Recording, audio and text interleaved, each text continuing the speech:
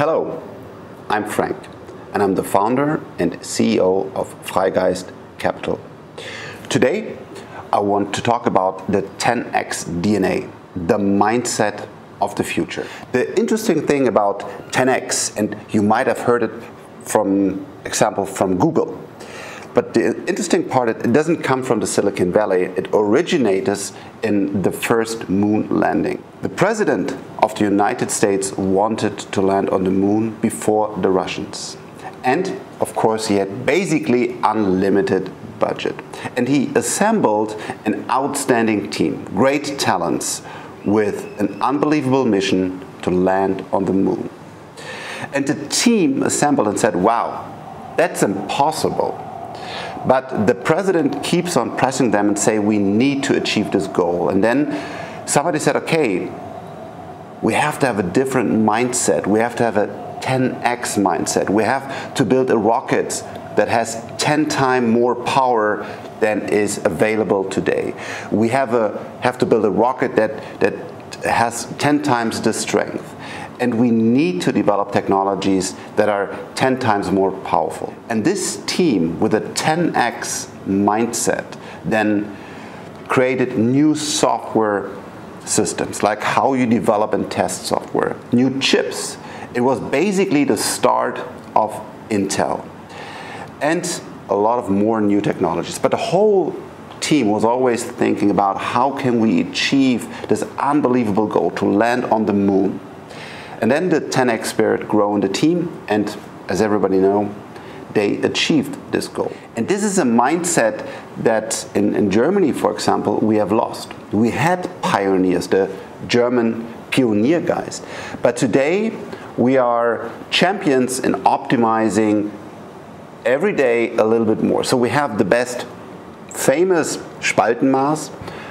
We have great leather and whatever building in our cars. But we did not think about, can be a car electric? Can a car fly?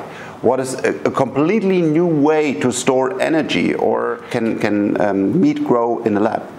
So it's this mindset to think 10x, to think completely different and not optimize on something that is already there. And that's something I want to dive in deeper with you because it's so essential to understand. That's the power of the superstars of the Silicon Valley. We all know Facebook, Amazon, Google, and the latest companies like Tesla, for example, that joined the $100 billion club. If you dive into these companies, they all have a 10x DNA. They all thought, how can I change current products in a very big way? For example, Google started with Yahoo, and it was an index where a big team created an index of the internet. So manually they typed in all the information and websites.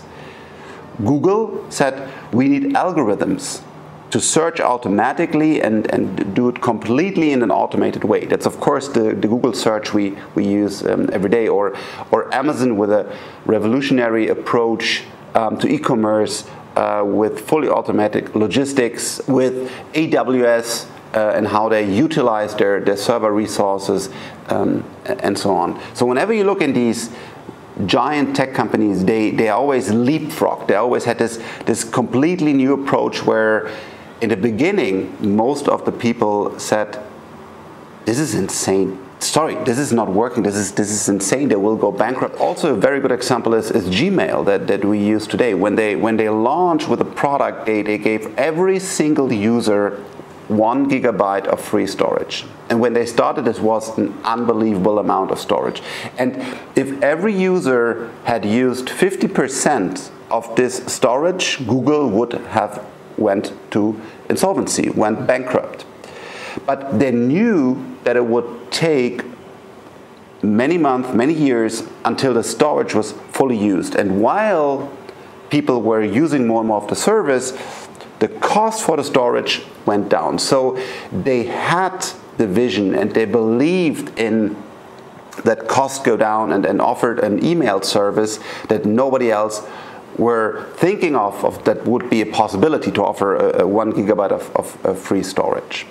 So this is the mindset behind it.